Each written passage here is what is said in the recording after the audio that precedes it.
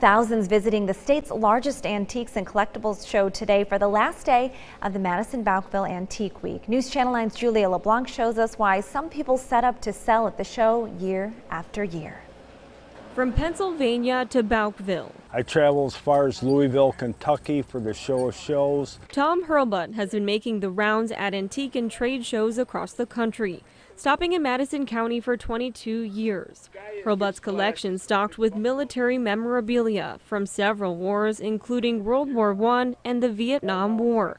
The crowds coming to see him are from all generations. It's something they kind of gravitate to. A lot of the young boys that come in here. We do get a lot of retired military that come in, and the families that are just interested to see what it's all about. The same infatuation bringing Hurlbut here today. While he's a veteran, so are his family members. The things they brought home were our play toys when we were kids, you know, the rifles, the helmets. Some may wonder why he gives such rare finds away. I might hold on to an item for 20 years before I decide it's time to go, because I have, you know, attachment to that item. Something Hurlbut is willing to let go of, all for one purpose.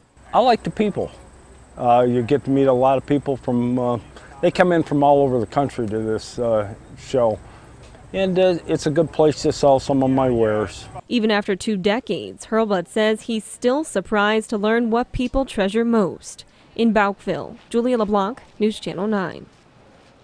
This year's show hosted more than 2,000 antique dealers. Some tell us they believe the weather did slow down the crowd on some days, but they'll be back to Bouckville again next year.